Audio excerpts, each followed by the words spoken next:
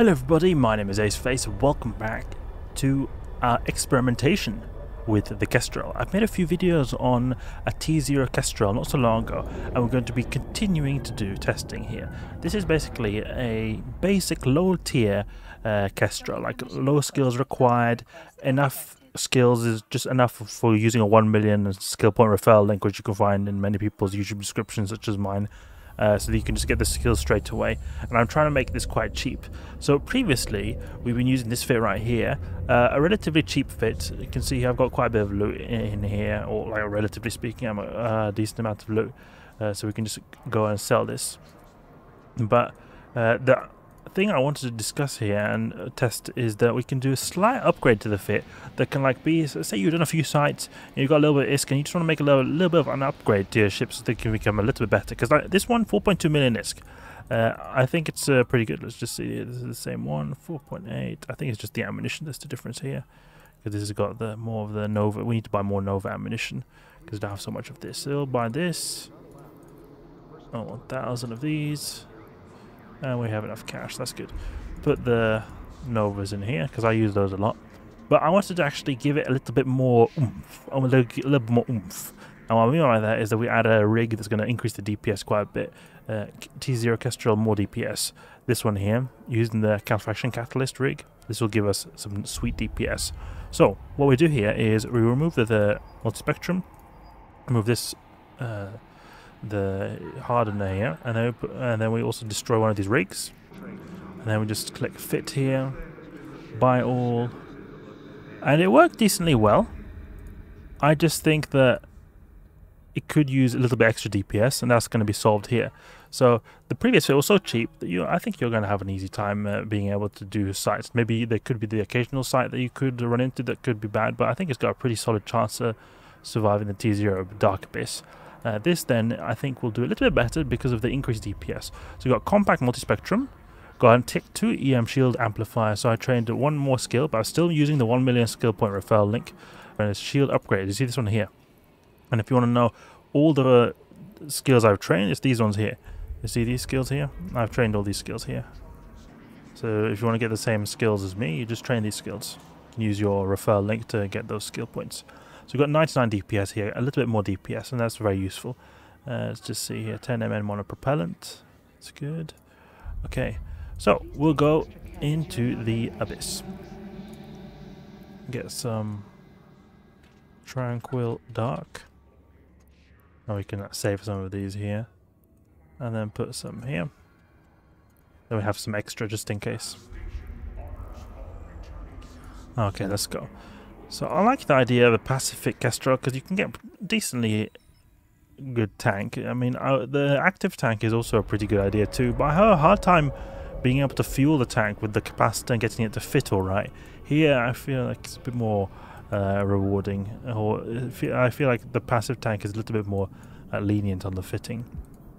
But it could definitely be an option to go with an active tank, especially a medium shield booster. They can be quite good. A compact medium shield booster here, and you get a pretty decent amount of shield boost, 30 HP a second. But you need to have a lot of capacitor mods to be able to do this for a decent amount of time. A small cap battery, something like this. Even there, it's 36 seconds. Let's go to the safe, and then form a fleet with ourselves. And let's go. Reload all. Okay, you see this Tranquil Dark, and deploy. Give this a go.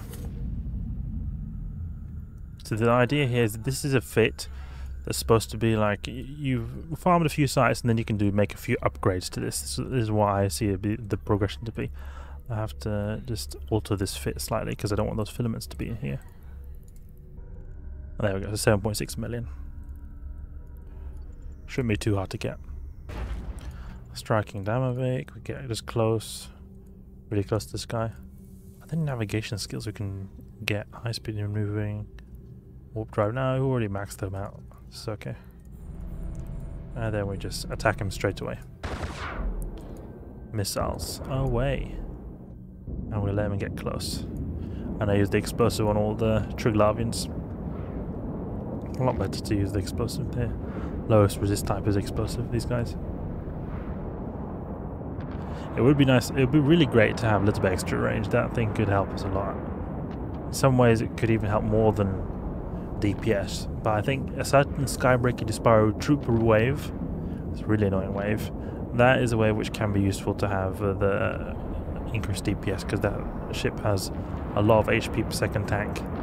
And he's pretty slow, so you have an easy time getting close to him. It would be really cool if we could encounter him.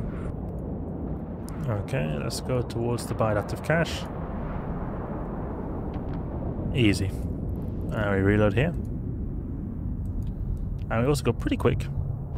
1.3k a second with the Afterburner in the dark sites. It gives us a nice bonus.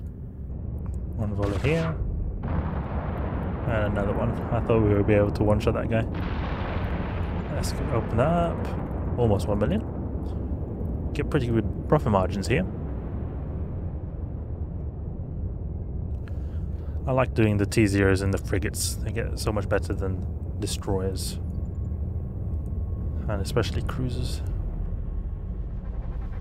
So my idea here is that I get eventually a Hawk, and then I go to T1s and a Hawk, and then use the Hawk to get to T2s, and then maybe a Gila for T3s, or something of the like. Lucifer Fury. This guy can newt. And the best damage type is, I think, explosive. Let's go explosive.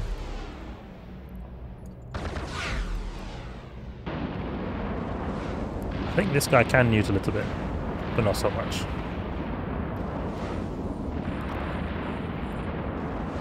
Yeah, look, he newts a little bit, but nothing too crazy. There we go. Shoot a volley here. And another one. And open this up. 700k. Just, you know, some quick isk. Some quick isk. I have a trouble finding a good price to performance balance for doing T3 sites, because T3 sites I find that it's a little bit too difficult solo in a frigate, but then you want to use a cruiser, but then you earn so little in a cruiser doing solo T3 sites.